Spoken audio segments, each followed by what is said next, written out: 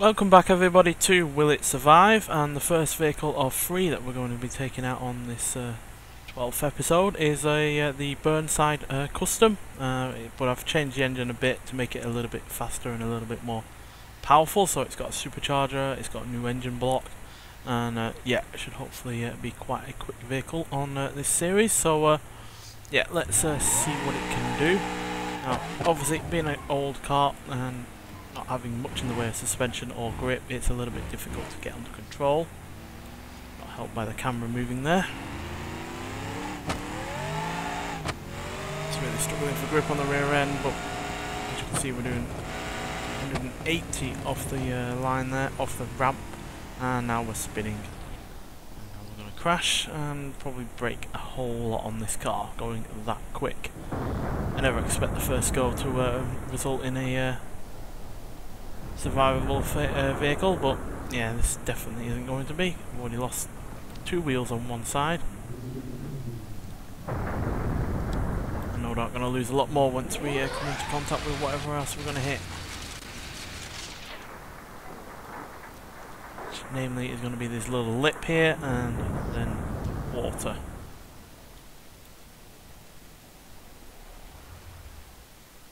We didn't actually go that way in, to be honest, but yeah, there's no way that this is moving. Oh, it is. What, it lives? Sort of. Kind of.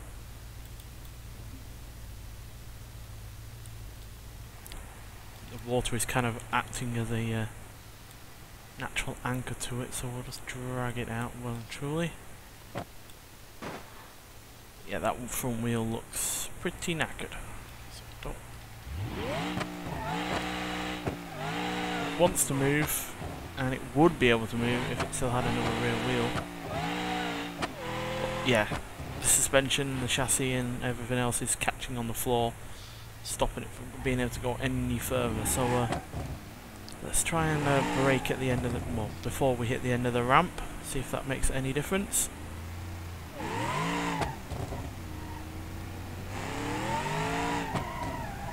Oh dear.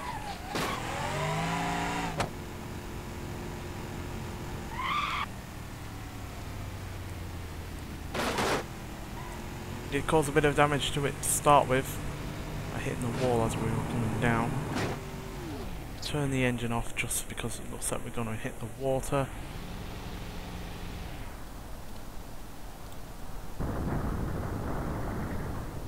Did so quite down quite well before, but not this time. That we're hitting the walls both sides, and yeah, we've not got any steering left.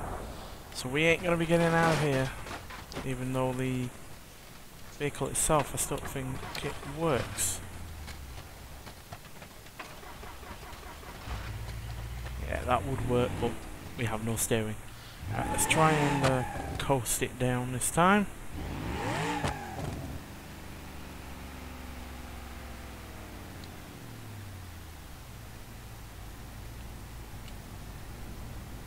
Should probably get up to about 120 as we hit before we hit the ramp. Well, there's 120. Just hit 130 there.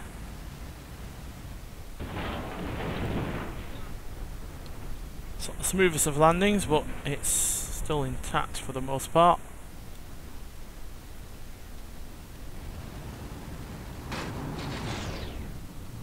Turn the engine off again just in case. The water. We're going to hit a wall. It's not going to be nice. Oh.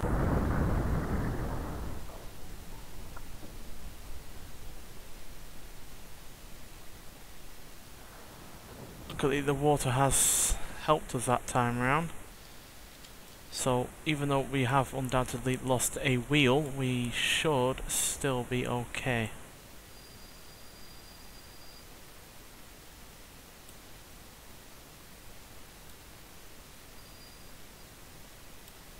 Care about the exhaust, only keeps the car from sounding as good as it can.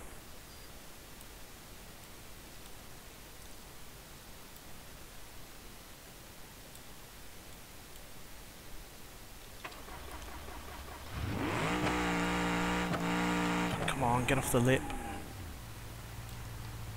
This problem with these lower cars, once they lose their suspension, they are quite undrivable over anything that even resembles terrain. Still works. Can we get out of here? That's the question. It's got the barest of steering. The most minimal of that steering, should I say. Stick it into a higher gear so we can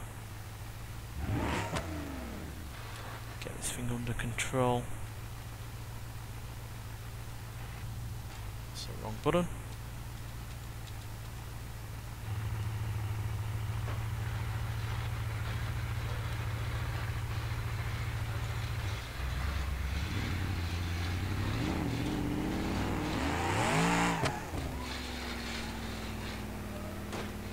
Come on, you can make it. Barely any steering, but you can make it. There we go. Yeah, would not make it over that pavement. It's so low down with all this chassis dragging and everything. But the Burnside has survived. Third time's the charm. But yeah, it's done it. Barely. As you can see, this wheel here is fairly loose. It's not really going to be doing much in the way of steering anymore. Yeah, it's only able to keep the car going straight, and most of the time it's pointing outwards. The other wheel is fairly okay. Just steering both ways pretty much, but yeah, the car has taken a lot of damage there, but the main components, the driveline, the steering and the engine have survived, which is all that matters. So yeah, let's move on to the second vehicle for this episode, and we are going to get in something that's a mod. I've only seen it come on recently, but it might well have been around a while. The airport ladder fire truck, based on the Gavel T series, but yeah, it's got a ladder, it's got more body work, it's infinitely heavier than the normal T series, so this should be a pretty spectacular vehicle to crash, I hope. It's not going to be all that quick, so we're going to just stick it in neutral and let it glide, because these things typically have very low top speeds. So just let it glide, let its momentum and weight take it down. It'll be going far faster this way than it would if we were just to use the engine, and at the end of the day there's no risk of blowing it up by doing this.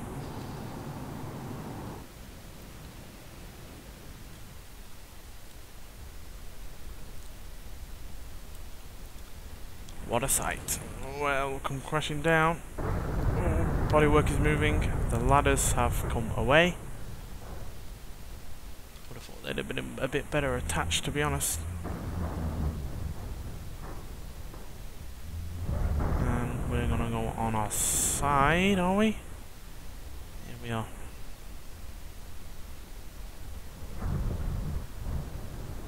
Oh, no we're not. Fire truck has stabilised. Now it's coming at 150 miles an hour towards a wall, and those wheels are very exposed, and so is the engine, to be honest. There's not much in the way of bodywork, so yeah. Oh dear, engine broken, lost a wheel.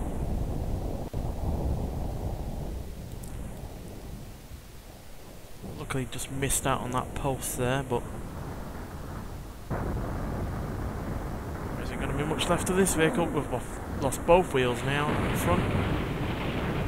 Slammed into the tower. Well, the fuel tank has gone on fire, but now it's gone in the water, so it doesn't matter. But regardless, yeah, this is a wreck. We've lost two of the wheels at the rear. We've lost both wheels at the front. We've lost the engine, and yeah, the chassis is bananaed. So that is a catastrophic failure there. So let's see if we can brake at the end and see if that makes any difference.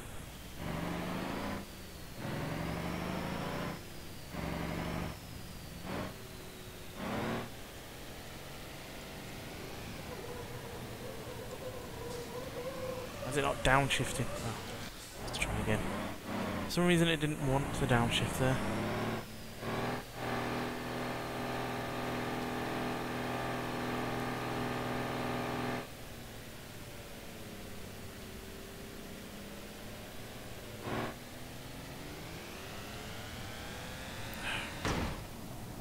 No idea what is going on. Why is this not downshifting?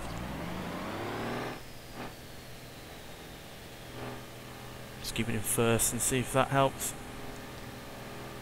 These gearboxes do seem to be a little bit temperamental at times.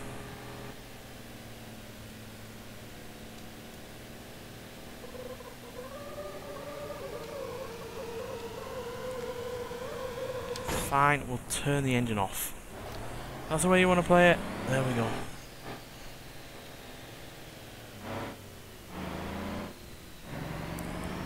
Apologise for that. For some reason, it just wasn't wanting to work.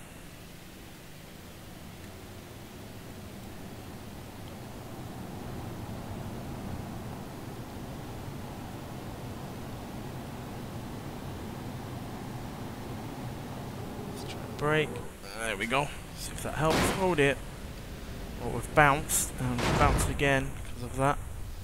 Immediately lost the ladders, and now we're all going to roll over this time.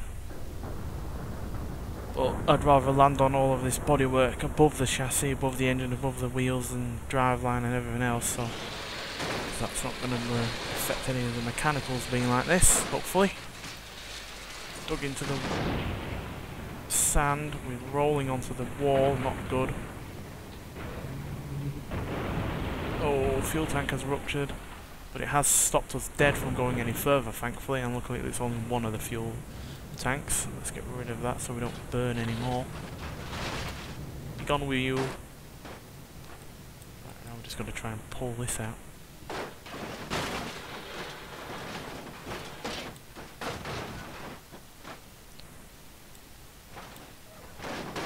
Oh, don't be stuck. There we go.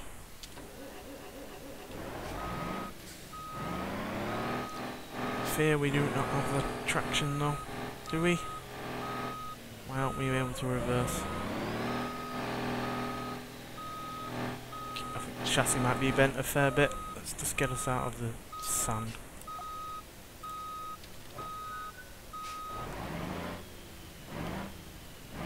We have the mildest of forward momentum, or none at all. Something is wrong with the chassis that is not letting all of the wheels be on the floor at the same time.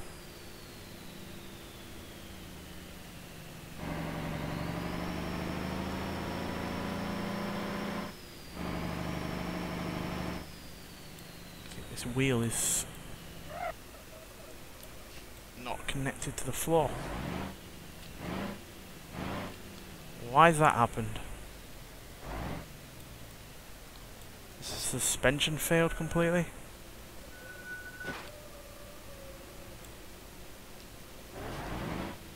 Yeah, this is not wanting to move. Not with any ease, that's for sure. Yeah, that wheel looks slightly angled and yeah, quite wobbly. That's a shame. Clearly the diff isn't able to handle the fact that there's only one section of the wheels working and not all of them. Let's try and brake a little bit better so we don't bounce a second time.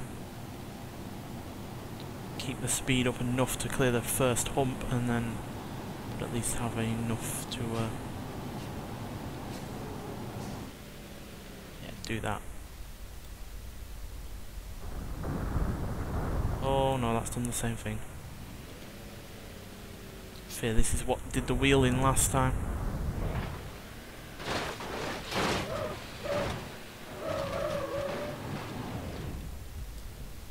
Because there is a lot of weight there going down on that suspension and those wheels. A lot more than the normal T-Series will be dealing with, that's for sure.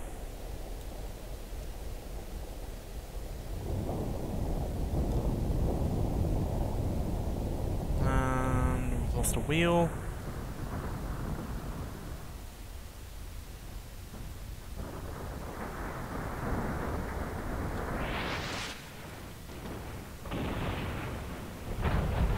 And both front wheels. Ah, damn it. Right, third time's the charm. So I think this is the third time. Right,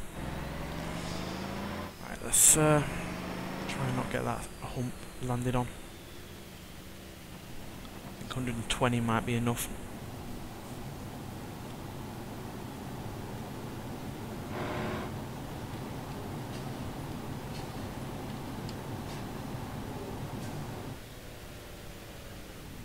There we go, that's better. Clean landing on the slope there.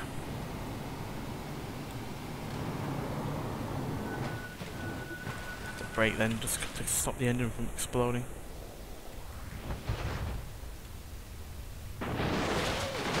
Oh dear, oh dear. Yeah, the fire truck is a little bit too heavy and has way too much momentum even if we brake at the ramp there, and as you can see we've turned into a banana again. So yeah, the fire truck is not the successful one for this episode, so finally we're going to go for something again completely different. We're going to go for the S-Car Egos and the RE all-wheel drive version. Not all that much in the way of horsepower and torque, but being all-wheel drive should hopefully mean that if we lose one driveline, we'll at least have another in reserve. So yeah, the all-wheel drive does make this quite sprightly despite only having 129 horsepower.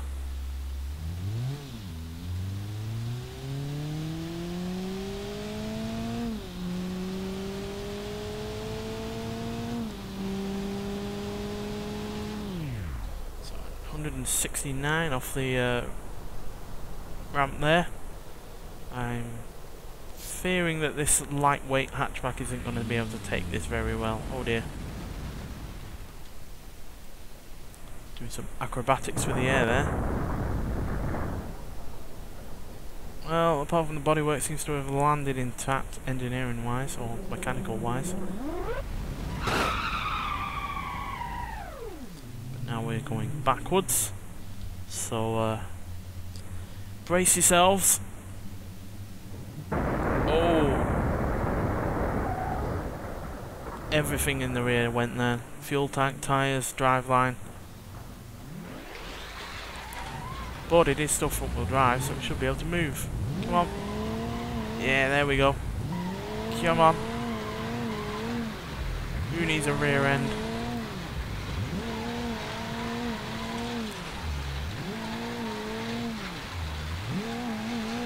Brakes are fading and the fuel is draining, but come on, we can make it.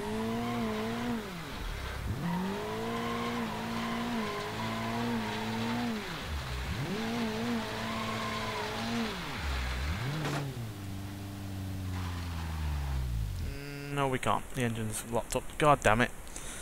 Well, the front half did survive, but the rear half let us down there, so yeah, we're definitely going to have to brake at the end.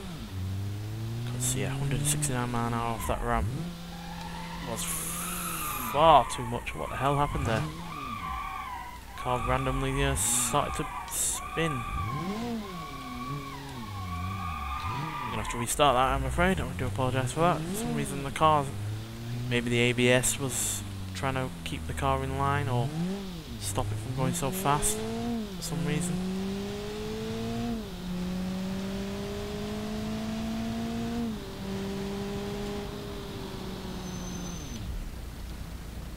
Well, now we're doing a front flip rather than a spin. As long as that means we only land on the bodywork and nothing mechanical, I'm fine with that. Oh, rolling.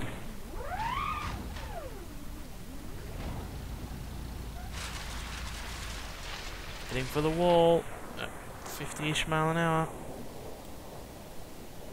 Gonna be pretty. Oh. That should be a survivable crash, surely. We've lost a driveline, but hopefully not both of them. Nope, just the rear. Why is the car not steering? Ah, we've lost steering on one of the wheels and it's not letting us turn properly.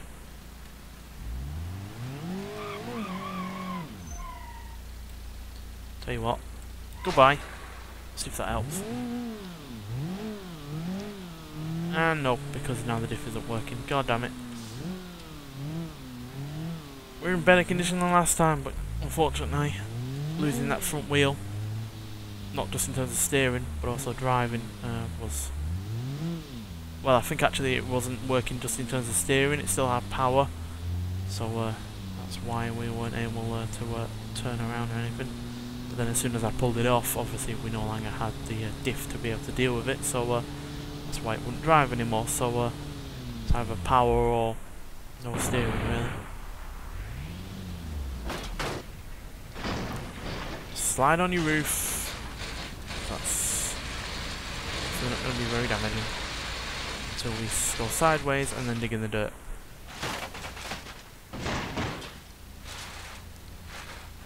Oh, we've lost the drive shaft again. Do we still have the wheels? It looks like we do.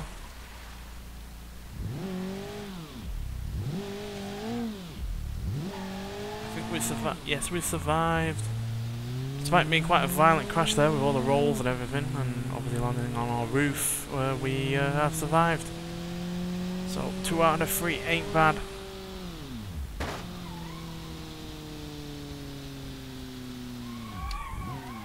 So there we go.